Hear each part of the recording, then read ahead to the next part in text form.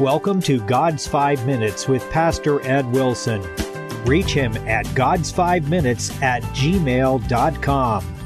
Now, here's Ed Wilson with God's 5 Minutes. Hello, friends.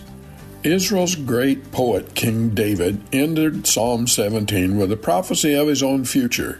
As for me, I will behold thy face in righteousness. I shall be satisfied when I awake with thy likeness. The word death is ugly, and so are the changes in our physical person that it brings. Seeing people die cruelly is a horror that scars the soul. Thoughts about death can be morbid and frightening. It is because of the dreadfulness associated with repulsive changes that happen to mortal clay after the lifeblood has ceased to pulse through our veins that cultures the world over and in all ages have tried to invent ways of speaking of the dark ending of life that softens death's rough edges.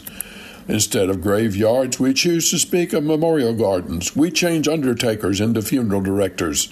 We attend farewell services and release balloons to make us think of a spirit soaring away from Earth's confinements rather than reflect on the decaying remains we are committing back to the earth. And even the Lord Jesus spoke of passing through the final moments of life on earth as falling asleep. He is not dead, he has fallen asleep. David took this idea in exactly the opposite direction. He considered transitioning into the state that follows life here as awakening. To have the final cure to the fierce longings of our lower nature, we need to lay something aside and awaken to a new and better existence. All the disturbing strength, relentless, lustful cravings for garish shows and selfish fulfillment that struggle against the better angels of our nature, all the feverish activity that inflames and wearies our souls in this tumultuous world, full of passions and yearnings that sullenly resist our efforts at spiritual mastery, the end is blessed, calm sleep. Yes, sleep indeed to the excitements and hardships of this world of struggle, but just as surely as those who die in the Lord leave behind adversity and hardship, so surely David looked beyond that simple unconsciousness through the vision of a prophet into a world only half glimpsed by his Old Testament peers, into a brighter and dawning awareness of something fulfilling and beautiful beyond. I will behold thy face in righteousness. Let me only fall asleep to the relentless scheming and plotting of those treacherous, ambitious fools who'll do anything to get my throne. Let me pass beyond the self-caused sorrow that has stained my life like red wine spilled into it, and through belief in the mercies of the God whom I serve, I expect to awaken like someone who has been half dreaming a nightmare into a fuller realization of my God-given potential as a human being and a living soul. Precisely because the end of life on earth is sleep, for our true selves, for heart and mind, for powers that lie dormant in the lowest part of our nature, for all that universe of realities which encompass us, unrevealed and only appearing by faint murmurs which lightly disturb the drugged sleep of life, the full revelation awaits awakening from life's stupor. This scripture teaches that beyond life's breath, the spirit that has been held down here shall spring into greater intensity of action.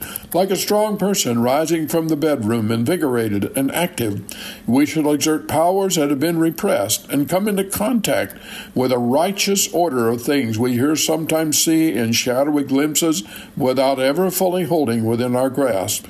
True, the world has had its light sleepers, those whose eyelids have been thin enough to catch glimmerings and insights through brilliant rays that briefly reflect the life beyond. They are our saints and prophets. But so much of the world sleeps on unconscious, yet the moment must come for each of us when we shall awake and see for ourselves the bright and terrific world we so often are tempted to think is only a dream. May God help us live so that our final and great awakening shall be as satisfying as David testified his would be. Have you talked to God today? You have been listening to God's 5 Minutes with Pastor Ed Wilson. Reach him by email at GodsFiveMinutes@gmail.com.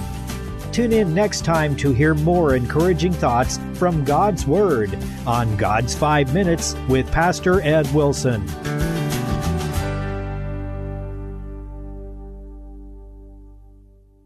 Are you a Christian who likes to read? If not, there's a whole world of Christian publishing out there that you're missing out on. I invite you to check out the Author's Corner podcast, where I talk to the latest Christian authors each week about their new book releases and what's coming next. So if you're ready to jumpstart your spiritual growth with the newest books and the authors who write them, check out the Author's Corner podcast with me, Roberta Foster.